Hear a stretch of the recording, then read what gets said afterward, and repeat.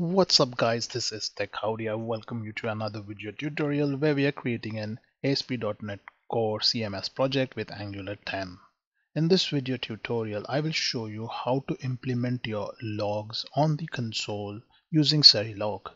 In the last video tutorial, I showed you how to output the logs onto a log file using Serilog Logger. In this video tutorial, I will show you how we can log the files onto the application console in development mode. If you have watched a video where we created the logging service, you must have noticed that we added certain packages like Serilog.Sinks.Console and Serilog.Settings.Configuration. We haven't yet used this in our application, and we will be using these libraries now to implement logging onto console. So it becomes quite easy for us not to always open the files but also look at the console output and understand the errors. So first thing that we would want to do is right click on our application, go to options and then go to run and configurations. In configurations you'll find the option default. When you're in default, if you have the option run in terminal pad unchecked, check it, then click OK. By doing this, when the application runs, you will see a terminal window. Now, the next thing that we want to do in our application is go to the program file. Now, in the program file, all we need to do is add another method or call another method, which is write to console. And here we have been provided with certain themes that we can use to print the output on the console window. So Serilog comes with options that we can use. So we can use the ANSI console theme dot, and we have the options here. So let's use the first theme, which is code. Set it to the first theme, which is code, and then click save. Now let's run our application to see if the logs are printed onto the console.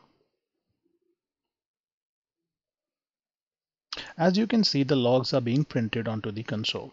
Since I'm using Visual Studio for Mac and the visual style for my IDE is set to light, if I had the Visual Studio IDE set to the dark version, I would be able to see these logs much clearer than what I'm seeing now. So the code theme prints the text in gray. Let's try to change and see if this helps us. So let's stop our application, go back to code and change it to none. Now hit run.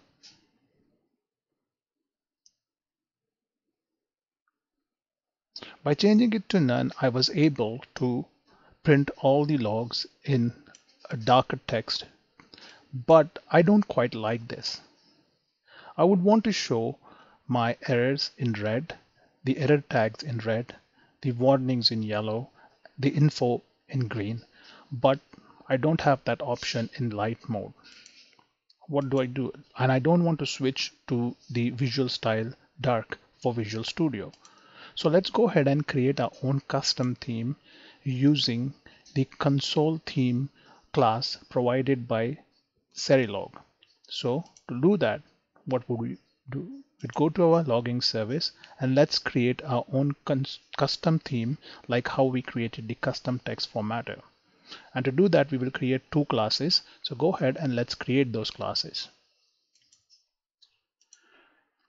So let's add the class. We'll call this class as console theme, custom console theme. Create it. We'll add another class and we'll call this as custom console themes. So custom console theme and custom console themes. So we have two classes. Now let's go to our custom console themes class and then implement the style or the colors that we want for our text. So the next thing that I would want to do here is go ahead and change this class to static.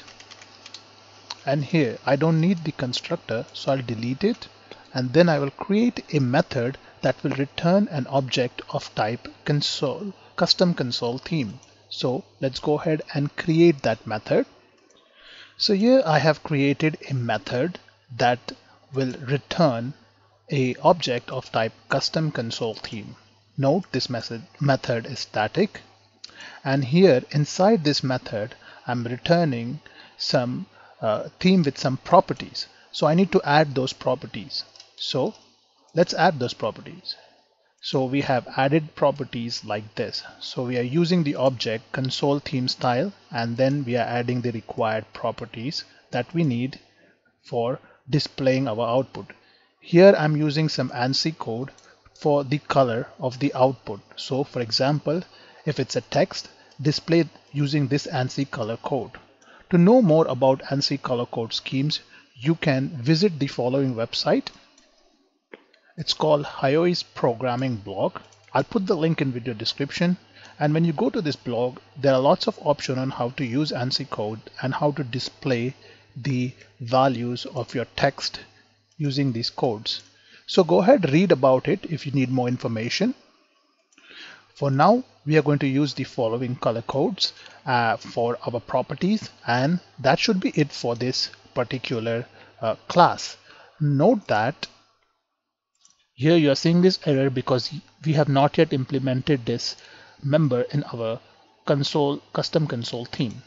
Here, while I added these methods and properties, I have imported two classes, which is system.collection.generic for my dictionary, and using Serilog.Sinks.Console.Themes for console theme style object. I don't need this extra using system, so I'll get rid of it. That should be it for this class. Now let's go to the custom console theme class. Here in the custom console theme class, I'm not going to get into detail, but I'm just going to provide you the code that you need, and I will explain to you just in brief how to implement it. So in order to create a custom theme for Serilog, your class should inherit from console theme. And when you inherit from console theme, first let us you add the import statement that we need, which is using system.sinks.system.console.themes. Next, we have to implement all the interface members or all the class members for this abstract class so that we can use it or override it in our custom theme. So here I'm just going to add this because I have already created it. Here I will first add the missing members or references using system.collection.generic, and here I will also pass this system.io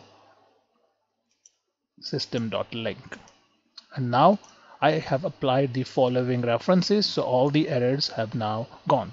So this thing that you see here is how you implement the custom theme. You will have to import or extend your class from the console theme class, and if I go to the console theme class, you can see the members that are needed to implement this particular class. I have implemented the same members in this class, and here you can see that in my constructor I'm trying to throw an exception if there is no styles provided. I've created a default styles object that I'm going to assign in the constructor depending on whatever style the user has selected. If the user selects that he wants to use the custom console theme style, then we will assign that over here. So that's all you need to do in this class.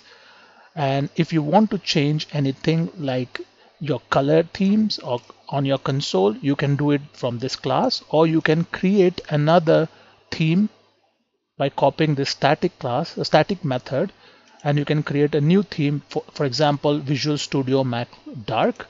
So you can create another theme over here, and that's how you can use it in your application. Now to use this custom theme, all I have to do, go back over here, go to my write2.console method and call the custom theme method that I just created. So let me just call this console. So console.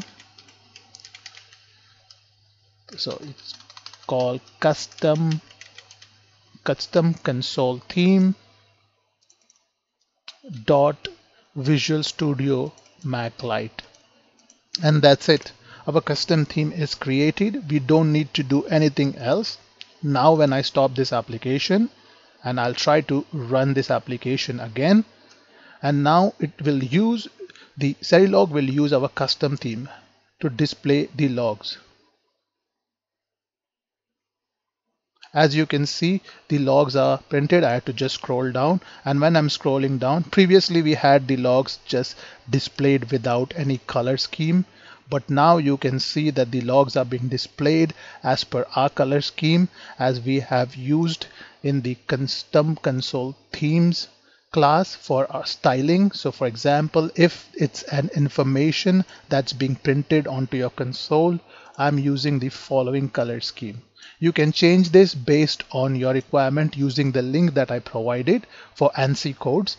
You can research a bit more on ANSI codes, and you can change or try to improve this custom thing upon you. Totally, you can edit this theme as well. So now that's it for this video tutorial. In this video tutorial, I showed you how you can create a custom theme and how you can print your logs onto the terminal window. So now let's say if there are any errors or unhandled exceptions like this, we can go ahead and quickly look at our terminal to check by going to the errors and trying to debug them. We don't have to go to the logs itself, open the log file and then check the errors, but we can also look at our terminal window and try to debug these errors.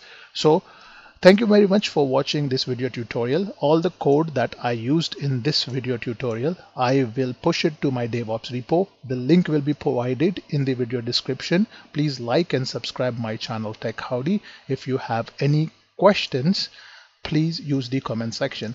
Thank you so much.